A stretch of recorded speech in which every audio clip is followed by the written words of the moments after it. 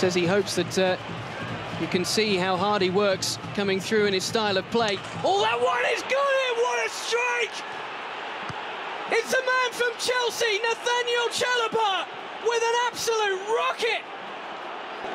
Well, I don't even know what to say about a strike like this. Just before the half-time break to concede a goal, Leicester City, from something of a set play. But have a look at something special. Great play from Dini, but the ball falls very fortunately into the path. And what a strike this is. An absolute rocket. Schmeichel has absolutely no chance. And Chalobah with a great piece of skill. The technique is outstanding. You've got to keep it down underneath the crossbar. Sit back and admire. An absolute beauty. Fifth time he has rattled the back of the net. So Nate, why did you decide to join this social media campaign? Well, I've got Sierra Leonean heritage, and it was very, it was really close to me, to my heart personally, to try and help the orphans. And with the Ebola crisis that's going on right now, I think this was the perfect opportunity for me to do that. So why did you decide to join Street Child's appeal?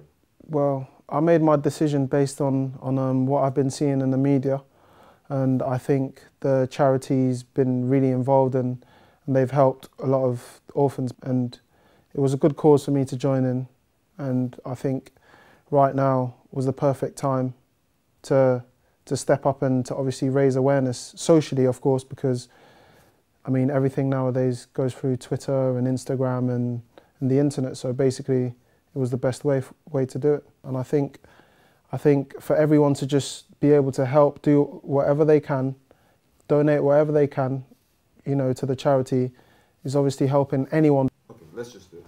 So is there a final message that you'd like to put across to your fans and the general public? Well, like I've done today, it was the perfect opportunity for me to use my football and social media to help raise awareness. And I think Street Child are doing a wonderful job and in raising awareness, and hopefully all the people that we have been nominating and everybody that's taken part can, help raise awareness as well. At this moment in time, we'd just like to commend everybody from the sporting industry that's got involved in the fight against Ebola.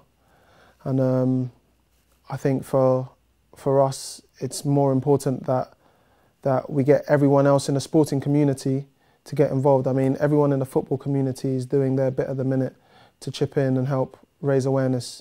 And a final note on that really is just whatever we can do, to help kick Ebola out would be brilliant.